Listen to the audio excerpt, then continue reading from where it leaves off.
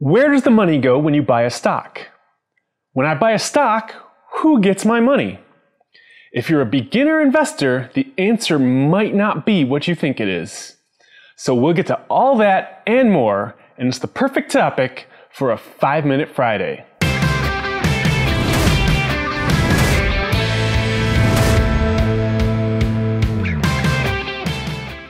How's it going, everybody? Welcome back to the channel. You could be watching any video in the world right now, but you're watching mine. I appreciate that. If it's your first time here, my name is Jay, and on this channel, I give you the tools, the tips, and the tactics that you need to get the most out of your money. Now today, we're talking about what happens when I buy a stock. When I buy a stock, who's getting my money? And I'm gonna try to explain that in 5 minutes or less. So let's put 5 minutes on the clock and let's get into it. Now you may know when you buy a stock, you're buying an actual ownership stake in that company. So when you buy a stock, your money must go directly to that company, right? Not so fast.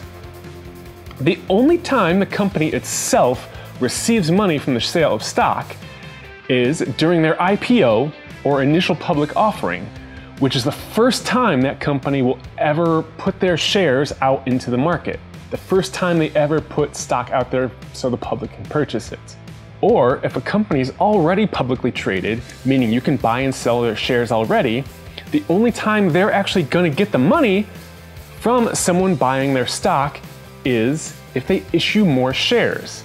Now we have a very recent example of this with everyone's favorite company to talk about, Tesla, who actually pulled off a brilliant move and at the peak of their share price, issued new shares of stock, brand new shares of stock out onto the market to raise $5 billion for the company.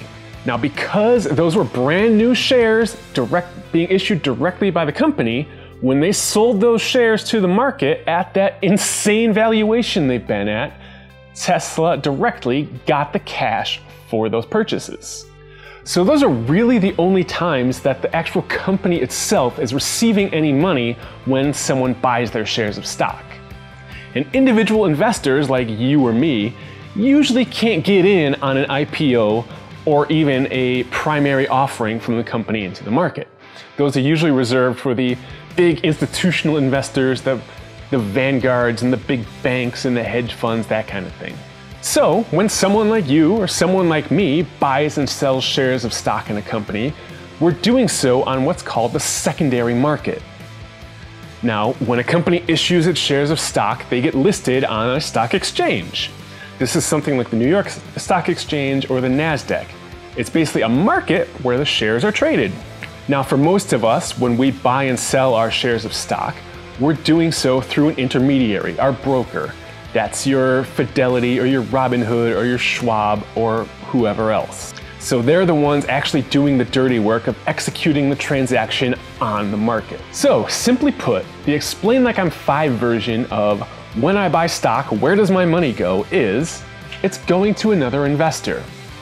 If I buy 10 shares of Apple stock, I'm technically purchasing that from someone on the other side of the transaction who is selling 10 shares of Apple stock. So that means my money to buy the stock is going directly to that person selling the stock.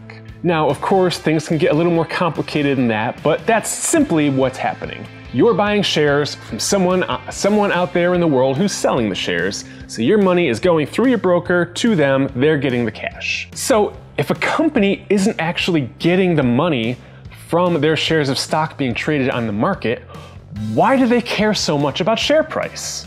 And that gets back to the point I made directly at the beginning of this video, that when you buy stock, you're buying an ownership stake in the company.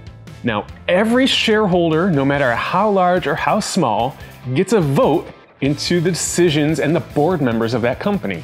So if a company isn't performing well and their stock is stagnating or it's going down, the shareholders aren't going to be happy. We want a return on our investment for holding those shares. So when it comes time to vote on a new board of directors or executive compensation or other things that these companies will put up to a vote before their shareholders, they're probably not going to get their way if the stock isn't performing. So the executives of the company know that if the stock isn't performing well and the company isn't performing well, their jobs may be in danger from the board of directors who want to keep the shareholders happy.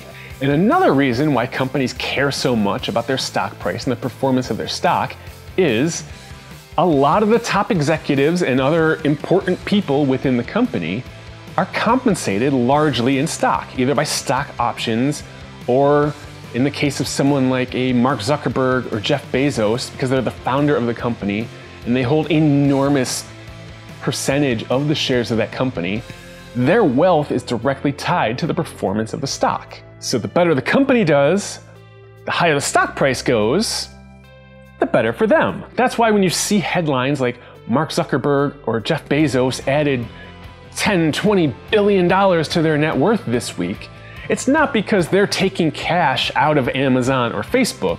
It's because they own, 30, 40, 50, whatever percent of the shares of the stock of the company. So as the stock price increases, the value of the shares they own increase, thus their net worth. So where does your money go when you buy shares of stock?